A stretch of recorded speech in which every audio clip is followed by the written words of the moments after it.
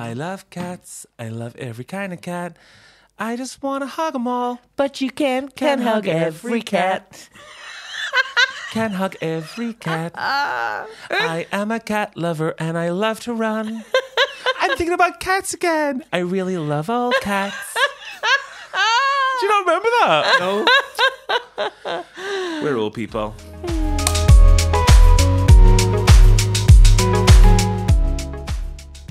Well, imagine a podcast like Let's Get Into It. You've probably already switched off, but for anyone that is here for our actual conversation, I'm Connor. And I'm Becky. And together we are Another World Belfast. We've got a little message to show some love. And we're on fire today, listen. I know. Oh my God. I Move know. over, whoever does the news now. Hey, Seán. Hello, How's it Seán, going? darling. He's doing well. Very well, yes. Yeah. Well, do you know, we're at the Devenish at the weekend, so we're doing very well. Yeah. I can barely Brilliant. walk. I can barely walk. We were talking about pushing babies out there, imagine. Dear. Somebody, yeah. That's taking a baby in.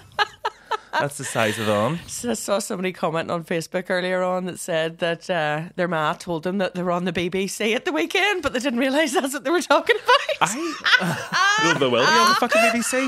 I bet you there were so many uncomfortable. I was going to say uncomfortable roasts. That is so funny. I bet you there were so many uncomfortable roast dinners after the uncomfortable roasts at the Devenish. I have never seen dicks like them. I'm sure you have. No, I haven't. Never. I'd be out the fucking door. If you get that out, I might touch it with my tongue. You know, sort of. I've got this need today I was telling Seán before we started recording to lick the microphone, and it must be following. I bet you it's following those fucking big cocks. Yeah. But I think possibly maybe gay porn is sort of, you know, or gay sex work or whatever that is labelled as, gay entertainment work. Sort of doesn't have that. It doesn't have that. That is. Oh, it's unbelievable. Yeah. I've seen so many strippers, so many go-go boys. I have watched most that's available out there in terms of I thought you were just talking about like the footage of the thing itself. I saw a few extra clips this morning than the one I did showed ya? you. Yeah, somebody just walking around doing that. What do they call it? The helicopter. Oh, the clip that I seen, the man was sort of doing. What is that Simulating. called? But so the one that you showed me, it was this guy, and he was like doing press ups basically on someone's face. This woman that probably works in accounting, you know, that now has to go in yesterday and just be fucking sculpted. At least you couldn't see her face because there was big cock and arse in front of it. Wouldn't you think though, those sort of things, you would think that it was like no recording. Yeah. You know, because we are no matter what, we still live in. I'm here for it. I think it's wonderful. I think that people should be able to go out and do whatever the fuck they want. It's consenting adults. Exactly. But you would think that it would be no cameras, not because we're British, just because society is. Just because Big Susan, who works in the fucking chippy, is holding a monster cock. Yeah. Like that's a battered sausage supper. Big fat. Maxwell. What's your opinion on the big dick, Seán? I think it's so funny because this is like a watershed moment for West Belfast. Yeah. You know what I mean? Apparently it's south. Oh yeah, that's what the debate has been. There's been a full row over. Actually, that's in the south. No, surely it's west. It's the bridge, but anyways, good. People say it's after the motorway, so it's south. So I don't know. It's like because obviously in like 70s, 80s, like 90s, like West Belfast was very like Catholic and very like like very like wee grannies. You wouldn't do. You wouldn't say boo, blah blah. You know what I mean? Like keep to yourself. And obviously West Belfast has sort of come into itself and like literally. Wow. And That is rotten. In fairness, it was the first time they let the Brits in. Oh my God. and it's like a lot more open now, a lot more like West Belfast seems to be a bit more like I don't know, Where fun stuff progressive. happens. Yeah. A wee bit more relaxed. Maybe. But it hasn't had anything like that Yeah. yet, you know what I mean? So that was just like the moment, like, because that could have never happened, Yeah. Yeah. you know, before. So this is like the first time, like since things are a wee bit more progressive, that like something like that could have happened. So it's just I hope they come blew back. the roof off everything. Yeah, I love to see the sort of the public discourse on it to an extent, because I don't think partly that there should be any. It should just be a given that stuff like that happens. And there's two ways looking at it. Like on one hand, it's like so misogynistic, you know, because it's like, I'm sorry, but what do you think happens on stag parties? Do you know what I mean? It's not the getting your dick out thing that's misogynistic. It's the fact that It's the people women that were are commenting interacting. on it. No, it's the people that were on the stage that are getting the shit. Nobody really cares about the men with their dicks out. It's the women. It's like, yes. would you ever scunder yourself? And actually, I just think people have paid for a ticket. Who cares? It's a human body. You know, we add all of this sort of shame and outrage and all the rest of it. And it's like, every country in the world does stuff like that. The reason we don't is because we are repressed society, you know, by the overt control that religion still has on it. By that you know? same bloody Catholic Church. But also by the Presbyterians as well, you know, and all the rest of them on that lot are as bad, if not worse. But did we say that they're all sort of equally problematic? Yes. That's great. Exactly. Bruna has a wee like thing anytime David Doherty jabs on now. Like they've always soundbite every time they mention the word problematic. They go problematic. Oh, I love it. That sounds like a challenge. It's, just while we're talking there. So you mentioned Bruna Diamond. She's got a great podcast called Word Up. Sometimes we're on it, sometimes we're not, unfortunately, for the podcast. We are soon actually going to be doing a, well, we hope we're in talks. Yeah. We're in... Her people are talking to our people. Turns out all the same people. It's been at an impasse for a week. Yes, so we're basically going to try to do some sort of like a crossover-y episode, which will be amazing. So we'll have a show some word up, or she might say word up, some love. Show some word. It's like when Hannah Montana was on The Sweet Life of Zack and Cody. Yes, Oh, it I is the ultimate crossover. I'm too old. You don't get it. So the sweet life of Zack and Cody. I've seen the. Oh no! Only reason I know it is because Connor is one of Connor's hyper focuses on YouTube. Is Disney also Kids. Disney Channel and like light entertainment from the years 2002 to 2012. I really like it. I think the Disney company is really interesting. I think what they produce and how they speak to kids and how they sell their product is wonderful. I think it's also very questionable.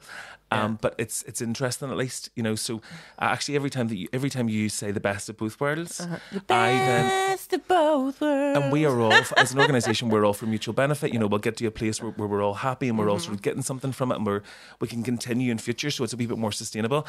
One of the words you use within that, then, so we could be sitting speaking to anyone from some business owner to the executive, and you will say the best of both worlds. And I just want to sing that. Yeah. I want to give it like, 'cause it's the best of both worlds. Going high, going low. Something else. I never had Disney Channel.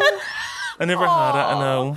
I know. But we just so you're living your fantasy now. It's whenever you would have terrestrial TV, and then it was sort of like fancy to have Sky. Yeah. And we never had Sky. Or if we did have it, it was always with like kind of really shit programs, like or shit channels. Not with any packages. No, you could see like Most Haunted was always on. Sometimes Sky One was on or off weirdly, and they owned it. Isn't it funny how that is sort of going? Like we were watching Very Delta, our podcast, which is our favourite, yesterday. We love it.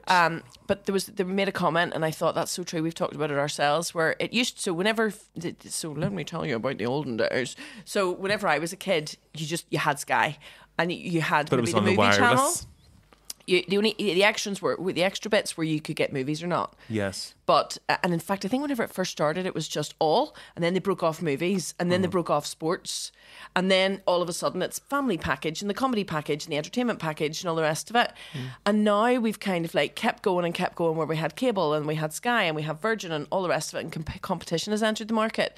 Now, all of a sudden, people are like, oh, you want the Kardashians? You got to have Hulu. You want Drag Race? You got to have Wow Presents. You know, and now they're broken down even further, and people are just like, fuck off. We fell for it. Fed up. We fell for like this £5 a month fantasy. Like all we'll ever need is Netflix. But it started to become shit whenever they started to buy back their property. Yeah. So, or whenever other companies started to not buy it back but take it back. Start their own streaming services. Yes, there's Disney and there's Paramount and there's all the sort of bits. It's quite sad though as well, because whenever someone, it's killed that conversation a wee bit when someone's like, oh, so are you watching such and such? And it used to be that we all watched Netflix. something. Yeah, even Netflix if it was and all Prime. Netflix. Like, I'm talking sort of years ago. Oh, why we you all would've- watched The X Factor or whatever.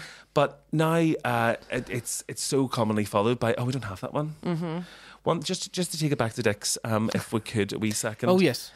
Thank you, Sean. Give it Sean, its proper due. yes, of course. Not a dick. I wouldn't describe you as a dick lover. I'd say a dick enthusiast. How's that? I would say Yeah. dick lover adjacent. A You know, dick- friends with many gays, but not partial themselves. a smelly, like a smelly, smelly eye. Ew. Smell ye. Wow, Smell that your is hole. rotten. That is absolutely rotten. Connoisseur of Peni. A connoisseur of peanut, but flaccid. They're all flaccid. So I'm sure you were happy with the Devenish the other night. But one thing, and another comment on that as well, is I think that it's actually, I don't think, are you allowed to get your dick out on stage here? Is that a question? I don't think there's. I think you can kind of do whatever you want as long as people are warned. Oh, because I always thought the thing with strippers is that they couldn't. In public, you can't obviously because Well, you can't be nude in public at all. But I always thought it was one of those differences between. I know it definitely was years ago, but it was one of the differences between this part of the world and the UK. And it was one of the differences that I always thought it would be amazing if we were to sort of really align our policies and, really strengthen unionism and the British that are on this island.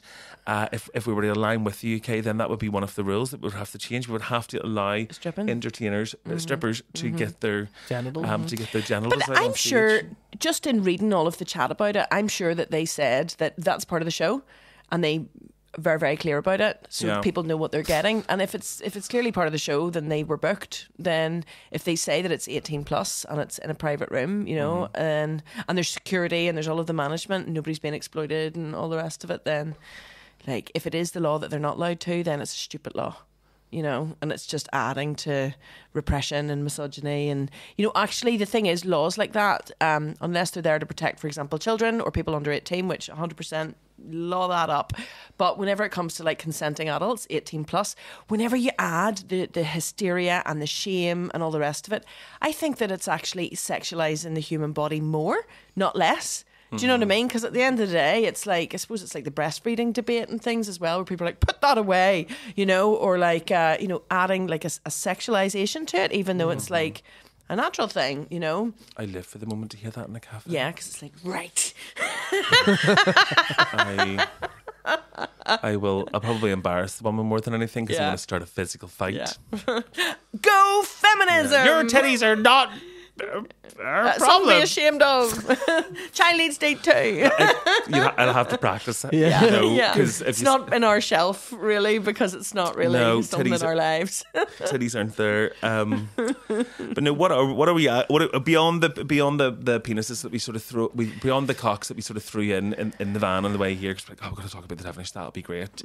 What else were we planning to talk about this week? So our podcast, not last week, but the week before, with the gorgeous Kate Nichols, got on the news. Did you see? Yes, I did see that.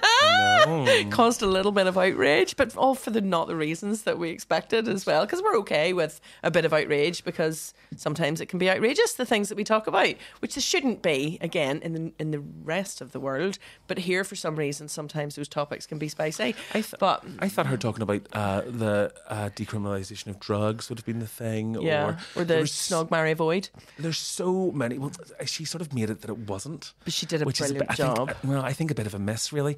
I think to be able to give a, I don't know. I think as a politician to be able to lean into spice, which and out of the whole conversation, that was the only one bit where I was like, "Fuck's sake, Kate, come on, talk about riding Michelle O'Neill with you." We're we looking. didn't give that. We were saying want- we were deliberately. We don't easy want dancer. Belfast Telegraph. We want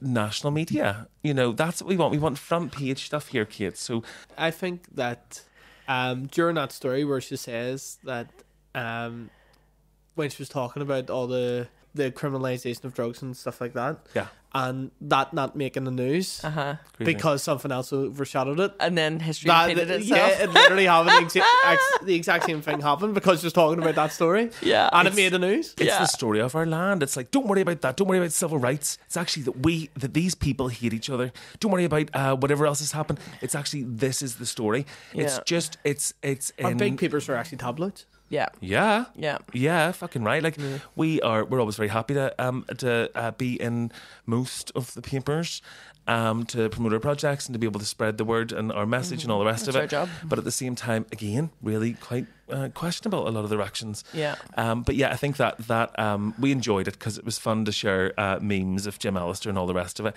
Yeah. For anyone that didn't see it, basically the Belfast Telegraph journalist reached out to the TUV to say, what do you think about all of this? And About it was Jim Kate. Alister being cuddly.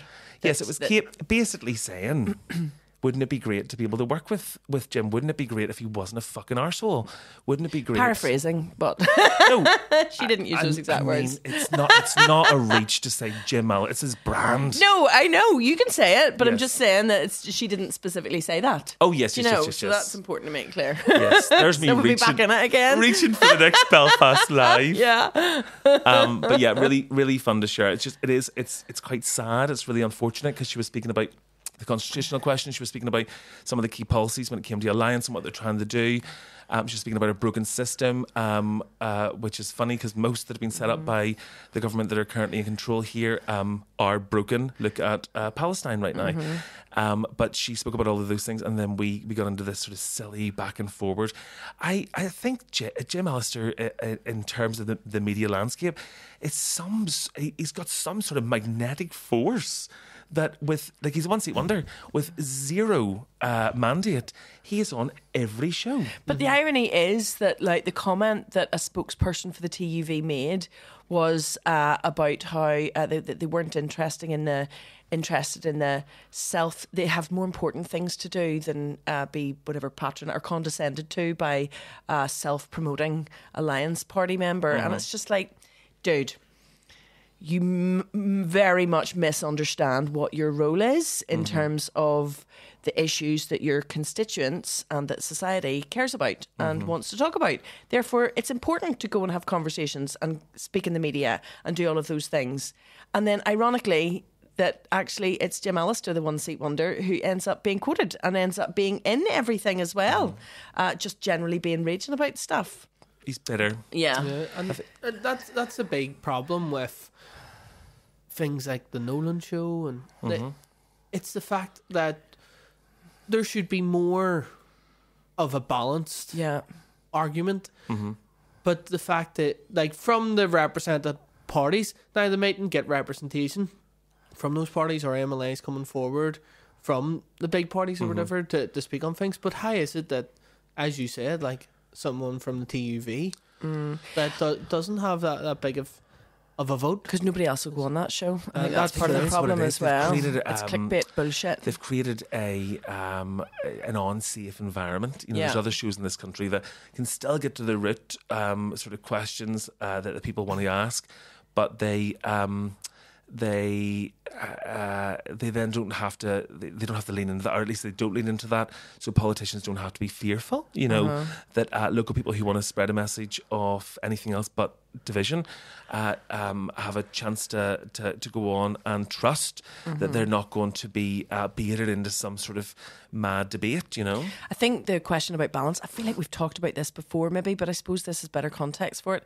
I'm all for balance, but I'm not for balance whenever it means that the BBC have to go and seek out some opposing opinion to something that is, for example, protected in equality law. Do you know? So I just don't believe that there is a reason why you need to represent homophobic views whenever you're talking about something that is about the queer community, for example. I think if you're speaking out, like the example we had was whenever we were talking about carrot grammar and your experiences of what was attuned to conversion therapy to an extent of saying, maybe you should join Scripture Union. because you're a bit too gay, and it's like, well, we need to reach out to the Presbyterian Church for balance to talk about that. And it's like, no, you don't. You're just giving an account. Maybe that's the journalistic rules, but if that's the case, the rules are wrong, or the rules need to have some sort of a hierarchy put into place where there's exceptions to that. Yeah. Because where you're talking about something that is harmful and triggering and somebody's giving their individual personal account, you don't need to reach out to the Presbyterian Church to comment. All you're doing is potentially fueling a fire. And then we get back into the fact that these newspapers and other titles are funded by advertising. They're no longer news broadcasting services. At the end of the day, people don't buy papers anymore. They click online and they sell advertising, both within the paper and digitally. But that is now the governing force that decides what they talk about or not. So it means that although there are amazing journalists out there, and we've got great friends as journalists, the profession in general has lost a lot of integrity for that reason, and it must be very frustrating for those great people to be working in that environment. So it's worse that there's shows like that happening on the BBC, because as a public, funded, I don't know anyone who's getting anything out of it. Yeah. And it's doing more harm than it's doing good. Completely agree. I think they would say that it's investigative journalism. Yes, they would say that. They would say that, and it may not come. They may not come from the perspective or with the energy that we would when it comes to some of those issues. But that's what they would say. So they would say that they're. Sorry, I'm just trying to provide a little bit of balance here. Stick your balance up your hole. Yeah. No, I do. I think the one thing that you have to be very. What's happening at the Devenish? But something being shoved up a hole in those toilets. Hopefully, it wasn't the toilets. But no, there's definitely a problem with that. So it inhibits more than maybe it kind of it empowers. Mm-hmm. Do you know, actually just popped into my head randomly about sorry, back to Devenish, but in the comments that I was reading of people talking about it, and they said about how there's going to be a lot of people going home, a lot of women particularly going home to husbands and boyfriends and partners and all the rest of it, and people commenting to say, oh, I don't think my partner would want me to be there. That actually little nugget of it blew my mind a little bit. Again, back to the misogyny piece, it's like the concept of jealousy and things, I think, is people just get so deeply wrong here. Do you know what I mean? It's like the more jealous you are, the more you're exhibiting your insecurity in a relationship. And so what if somebody goes and looks at a cock on a show? Who cares? It's like they're not riding them. I think, like, obviously that's different. But if you're taking in entertainment, it's like people that same the other way around.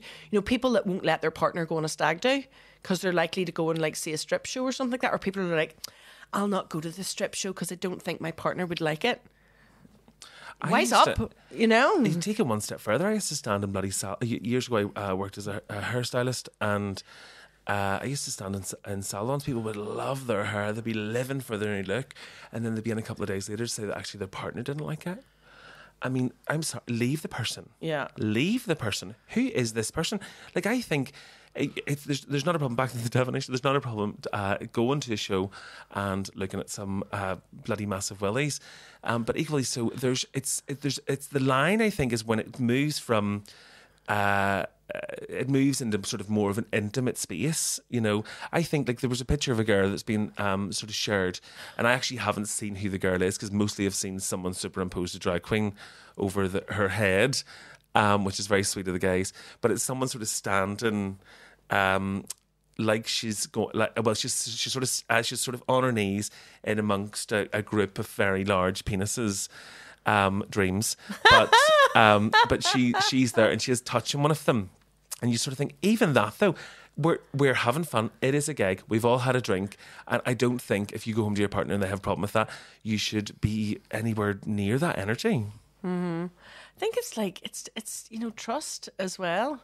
Like ultimately the best way to trust somebody is just trust that is just know that it doesn't matter what they do unless that it's like actually having emotional contact or like sexual contact with another human being. But that's completely different to digesting entertainment. I think, or watching porn. That's a key point as well. There's people that won't let their partner watch porn because they're jealous of it. I've been in those relationships. I've been like a secret wanker, and it's like, You're still a secret wanker, love. I've already had 3 this morning. I've just never stopped being like 15.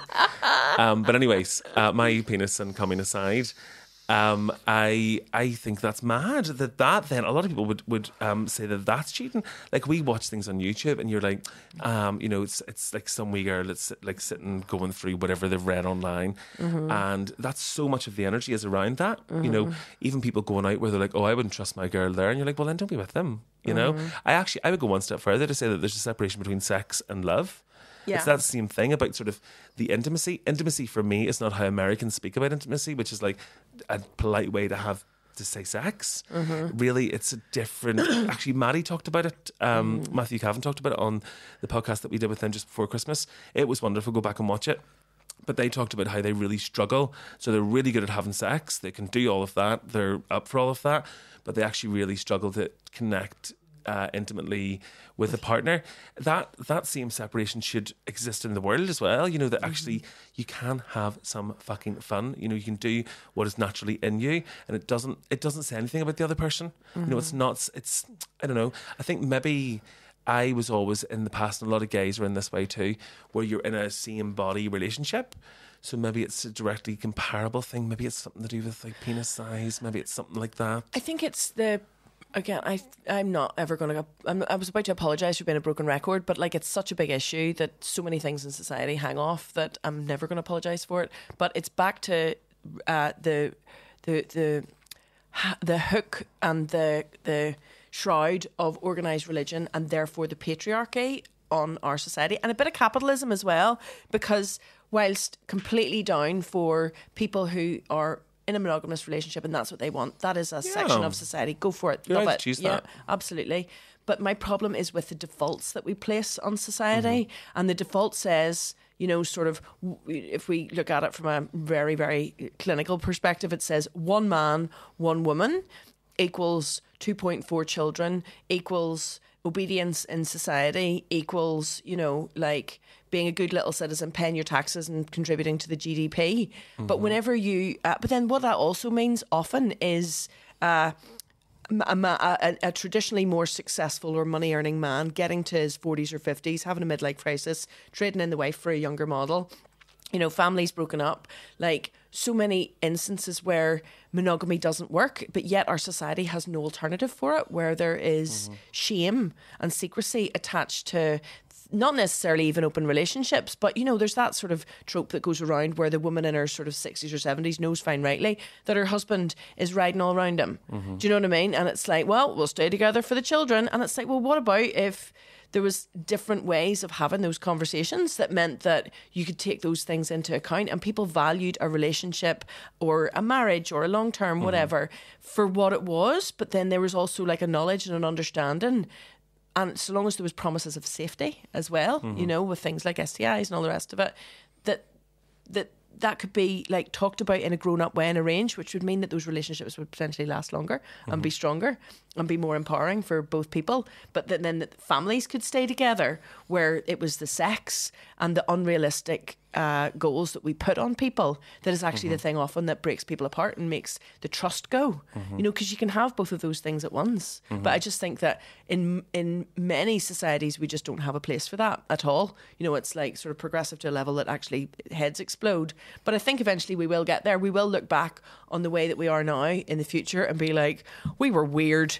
You know, like, it's like now we look back and say, oh, you know, somebody showing off a bit of ankle was considered highly scandalous. That's sort of funny, isn't it? Now we're like, that's a gag. I think the same things will happen about a lot of the ways that we do things now.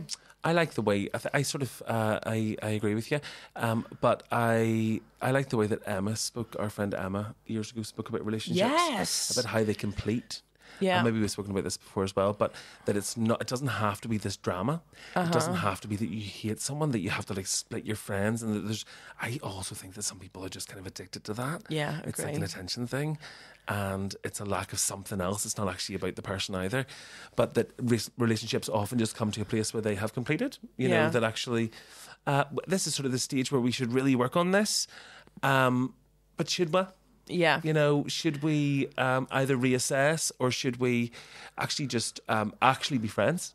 You know, like maybe there should be more space for that, because there's so many people out there that are just so deeply unhappy. That's why you give us fucking life, because you are couple goals. Yeah, you really are. You and Nicole are just such sweeties, and the way that you speak about it, we've said this before as well, but it's wonderful. It's so sweet.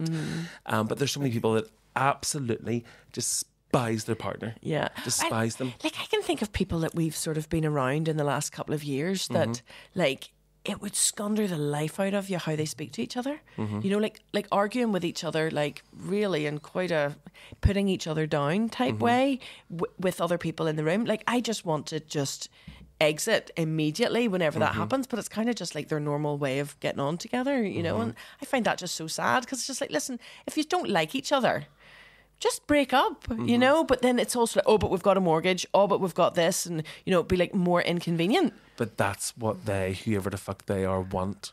They want the mortgage, they want the multiple children, they want the crippling debt, they want you to be subservient, so that you, a risk averse GDP It's contributor. like adult peer pressure.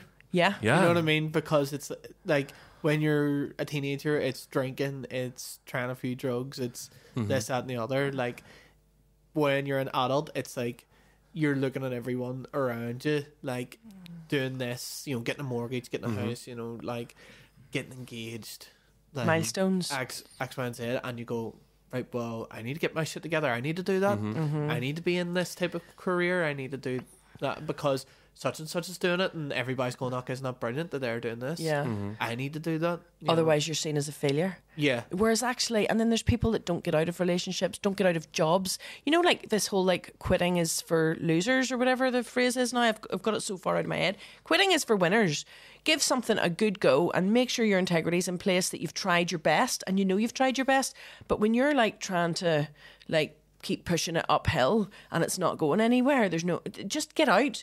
That applies to that job that you hate, you know, and that is sometimes a place of privilege, because sometimes people cannot quit the job because they've got a kid and it's the only job they can get and all the rest of it. No, totally. But if all of their bets are off and the only reason you're staying in a job is because you like the maybe the company is prestigious, and you like the fact that you can say that you work for that company, which I can think of a few examples, even in our lives quite recently. Yeah. I can think of people that have stayed in relationships where they clearly don't like each other, but they're afraid to be by themselves, do you know? Or people that keep banging on with a project or a creative something or whatever, when actually the time is to say, do we need to completely change this? Do we need to reevaluate it?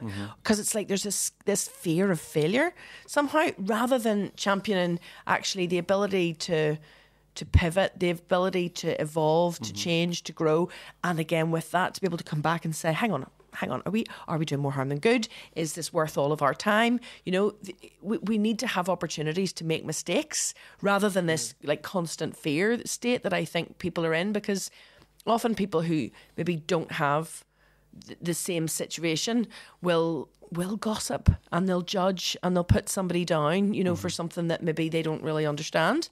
And I just think we all need to stop talking shit about each other and mind your own business to a large extent as well with that stuff. And I think the problem there is that if you're in that type of relationship where you're not getting anywhere and you aren't good for each other and you're just staying in it for the sake of it, for the look of, oh well, I've got my shit together, then there probably already isn't a lot of communication there. Yeah. So to have the right mindset to go, look, let's reassess this. I don't think this is far less likely to happen. Yeah. So it's like this thing, it keeps spiraling and they multiply each other. Yeah. In terms of the more distant and like toxic the relationship becomes, the less likely that it's going to like end anytime soon until something extreme happens. Yeah. Like someone cheats or Yeah. someone breaks one of the prearranged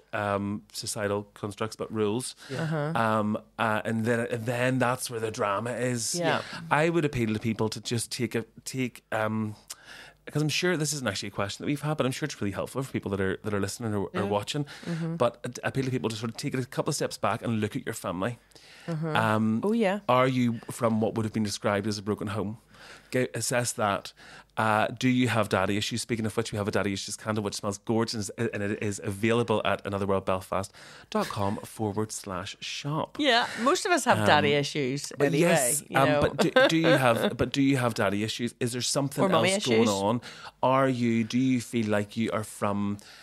You're coming from maybe a failure space, or that your parents did, and then they sort of built to where they built, and you have to keep that. You have to keep that level.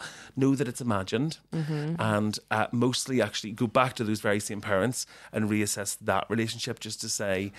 Just to sort of get it straight, to sort of re-enter as an adult, and to be able to maybe remove yourself a wee bit from impressing them to impressing your soul, to really like working on yourself and doing the best for you, and then in turn that partner that you have, or the child that you have, or the workplace that you've got, it will feed out from there. It's like RuPaul's line of wisdom in every single show, and that's, if you can't love yourself, then how the hell are you meant to love somebody else? Loving yourself starts with making the right choices. Yeah. Do you know, it comes with the power of saying no, and whether that is saying no to your situation, whether it's your relationship or your work or your relationship with your family, whatever the hell, or that shitty friendship that is taking more than it's given and always has done, and also saying no to opinions that you picked up as a kid. This was a real thing for me. Was like, I knew until I got to maybe my mid-30s, I think, and actually moved out of this country. No, it wasn't. I moved out of this country. I moved to London at 30, and it was only once I moved away, which... Get out if you can, come back, but do get out and try and do at least 6 months or a year somewhere else if possible, if your life allows it. But it was only whenever I actually got out that I was able to broaden my mind and hear other perspectives and voices from outside this country, and be able to go, hang on a second, do I really think that? Question all of those defaults, question all of your defaults about everything from sexuality to gender and media opinions and political thoughts and all the rest of it. Try and go inward to say and listen.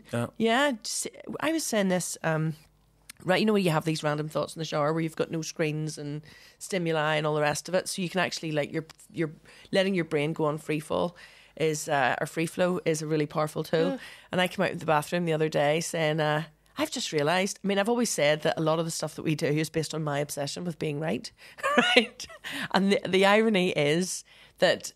It's like, the way the Hulk is, they say that, how come you're not angry anymore? And he says, and I'm paraphrasing, he says, no, I'm always angry. That's how I've got to control my turning into the Hulk. Bruce Banner, or whatever his name is, says... But you're aware of that emotion and you can manage it. Yeah, exactly. And I think that's kind of the thing. It's like the key to never being wrong is...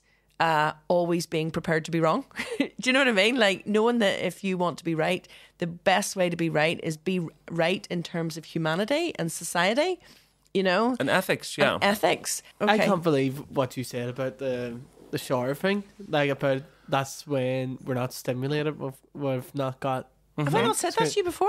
No, and that is just boom. That's why it happens. Yeah. It's also why it happens Driving. when you go like a run or something. Or Get away from your screen. Like I was writing about this recently. It's because whenever we were doing I was like, I surely have said this on the podcast. I haven't. Whenever we were doing the lecture at University of Ulster, that was one of the things that we put in. It's about being creative and about self-care and things like that. It's like the conditions that you need to create for yourself in order to be creative or have good ideas or know how your head's at and all the rest of it is get the fuck away from screens. Ideally go for a walk in nature. But who has the time for that? Oh, this is so... I see you out there walking children in children in nature. Yes. You know what? You both call me losers. And I don't see you out there walking children in nature. I never called you a loser. You're not a loser. No. That's why you're here today. You forgot who you were. I know I'm here today, but I'm just telling y'all how it is. You forgot. That'll be you saying. Shout out to Tammy Bryan. Yeah. She's probably watching. Yeah. But Hey, but yeah. It's like why you have good ideas when you're driving, when you're washing the dishes, yeah. And it's long, and sometimes it's like having music on or watching something on an iPad or TV or whatever in the kitchen takes you out of that. One of the things I love now particularly is coming home and like cooking dinner, and Connor will go upstairs and sit and make a piece of social media content or whatever. And if I'm just sitting farting away by myself making the dinner, it just gives you this like time. You need to let that's the thing. You need to be bored. And part of being decompress. and being bored is what's like being in the bath and stuff as well. There's like you actively need to set those things and then let your mind just sort of see where it goes, or start thinking about a problem, and then just without all of the noise, that's the time whenever you can analyse it the best. I love that. If you Yeah. have a fear of that, and this isn't speaking to you necessarily, but just in general, if you have a fear of that, that's a question you need to ask yourself too. You know, there's something going on that you, because I know that I actually really suffer from this. I feel like I constantly have to be stimulated. That's why I was in the Devenish. But we So you stick on the BBC. like the rest of our country and city, and especially West Belfast, we will eventually get over it. But yes, but no, I feel like I have to be really aware of that, because I run the risk of always having to be stimulated. You're a fucking cunt. It just happened. I didn't get much sleep last night. So Yeah, no, you that's don't. been a secret You don't wanker again, have isn't to. it? You don't have to say sorry. Seán makes a point, not just of yawning, but one of not covering his face whenever we're talking, and then doing it straight into a fucking microphone. If you want to use the services of 1620 audio, they are reasonably good. And they're Not very great. reasonably priced. We do love Seán, but God love me, you're just working. Yeah. Like, you don't have it. So any of this time that you need that's just away from everything to be creative and think and all the rest of it, you don't have that. Like, you're constantly on. Yeah, it's like creative time is sort of scheduled in. Yeah, on that. That's way. okay. Now's the that's- time to sit and do that. Yeah. Yeah, but I will do that. I'll go like, right, there's an hour here to play guitar, or like, or 4 hours a week for us to just meet up and jam, and like, and that'll also be a wee bit structured too in terms of, if there's not a gig happening or a festival happening or like a studio session coming up, like that we don't have to practice for a specific thing. It'll just be like, let's just see where it takes us and just like fucking let the creative juices flow, Perfect. like in the Devenish. I didn't even see that one coming. I love it. Love letting our creative juices flow. It actually says on the same, darling. It actually says on the back of this, on this Seán Haggerty cup, what the fuck was he doing? Score a few goals, sniff a few holes. Have you read this? Yeah, I think it's one of his characters. Oh, is it? Oh, it's Decky it actually says Decky the Gaffer. Oh, I maybe like, do you know when people join Drag Race, like season 14 or whatever, and they're like, hands, Raja or whatever. Well, I may be there, so I'm going to have to go back and look at all of his lovely stuff. What does it say? Sniff a few holes. Score a few goals, sniff a Smell your few hole. holes. Uh-huh. Maybe it was him that did that graffiti. Do you remember? Okay, I thought you were going for another Devenish one there. Yeah. I'm talking of Raja, actually. What we're going to talk about next week is we're going to talk about Raja and our connection now. Our Yes. few degrees of separation from Raja, from Manila, from a load of other queens. We're going to be talking about the new staff that we've hired. Very exciting. You would have read about it. By the time you listen to that, you would have read about it in Gay NI. In fact, if you are listening today, Gay NI is going to be out Yes, today, isn't go it? get yourself a copy. Go and get yourself a copy. And in thanks all- and hello to Daniel. And no, the editor Daniel is so very, very sweet. Very But supportive. we've got a couple of pages there to talk about our new project and all the rest of it. We've chosen them to kind of launch that. It will be they've got an issue online you can read, but also you'll be able to see all the links and stuff on our Yep. page. So go on to Another World Belfast and find that. But yes, so the within that we talked about the greenhouse, our new project in the city centre that's going to be opening soon, and some of the staff, or not some of the two staff that we've hired, and Two new lots staff. of lots of wonderful kind of developments when it comes to Belfast 2024. So next week on the podcast we'll be talking all about that. And about our strategic partners that we are really excited to have on board. Yes. And give you a wee bit more context around that too. Well, all very exciting. Thank you again for listening. If I can, because it's our show. So if we can take just 1 second to alert you to the fact that we do have merch, that you can buy our t-shirts and our mugs and our candles, which are gorgeous. They're soy and they're hand poured and they're wonderful. But if you want to buy any of that, we would love to take your money. If you want to just give us your money, right now we are going through paint at a rate of knots, and for all that we're part funded by the council, that was just for those two roles, or just for actually ours and their two roles. But we are still an independent organisation who have a budget of about a fiver at any time. And it's £25 for 10 litres of brilliant matte white paint. So you can either like go and buy us some paint, throw it into us, or give us some money on our cost of giving fundraiser, which is linked below. And you can buy merch either online at our website, or you can go to our lovely friends at Bullet Hotel, who have a great selection of merch available there in their shop. Well, that's the crack. We actually recently heard, we are going to round off, but we heard that somebody out there bought someone, we don't want to give any of the details because we don't know how public it is, but a sort of very wealthy angel donor has came on with a local charity, another local independent organisation, doing great work, doing amazing work, and they've reached out to buy their building anonymously. So if you are in the building buying space, if you're very wealthy and you just think we're fucking brilliant, then give us some of that. I don't know. Please buy our building for us. We love that. Write it off your tax bill or something. You know, we'll work it a way that you can. Daddy? That's a thing. I want to actually say about that briefly. I know we're wrapping up, so sorry. I'll say this very quickly. But we one of our wonderful volunteers works for KPMG, is a tax advisor, and I was asking recently about the implications for a business if they donate either stock or cash to charity. So I've got it in writing, and we're going to be sharing about it in the next couple of weeks, just in time for coming up to tax year end. If you run a business, whether it's a hairdresser's, whether it's a marketing agency, no matter what it is, if you're in profit... A podcast studio. A podcast studio, exactly, just saying. But if you run your business in profit, so if you have got profit to report for the year, you then pay corporation tax on that. If you donate that profit to charity, or some of it, that comes off your corporation tax. Yeah. So if you're coming to the end of your financial year and you have profit, give loads of it away. Give it to a charity, because that means that you're paying it in corporation tax anyway. You get that marketing essentially back for that, because you get the corporate social responsibility. If you donate it to somebody who's good at social media, we'll say thank you. So give us your money, buy us a building, or give us surplus stock. If you give us stock or stuff that you have bought to use and you give it to us, you can reclaim the full cost of that back off your tax. Yes. So do give us a shout and ask the question if you want more information on it. I have a document that's been written by one of our amazing volunteers, and just another shout out to our volunteers and everybody. Also the incredible, isn't it, ATS animation that came to us last week. ATL, sorry. They were very sweet. Amazing company came and volunteered with us. So if your company wants to come and volunteer and help, do that. If you want to hear more about that, like really legal and really positive for society tax break that exists, give us a shout and we'll give you some more information on it. But other than that, if you don't, we're not interested. We're not. Sorry, I was going to say we're not interested if you don't have any money. That was not the way that was meant to be phrased. Yeah. We are very interested, even if you don't have any money. Yeah. So come and volunteer. Give your time, because we don't have any fucking or your money. skills. But give your time, give your skills. And if you. If you're now, I don't know, funded by your daddy, doing a medical degree, and someday in future you have a lot in the bank, then you know where we are, because we're really, really trying our best. And we want to be as independent as possible.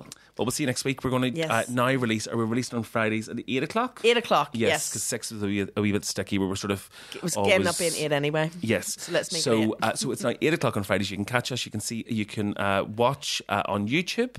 Remember to subscribe, ring the bell, do all the bits. You can also listen on Spotify and wherever else you get your podcasts. Do us a favour and go on and follow Search Party Band Belfast. Is that what you're called? Link below as well. And also search for 1620 Audio, who helped to produce here. That's the lovely Seán. So until next time, show some love. Thank you. Bye-bye.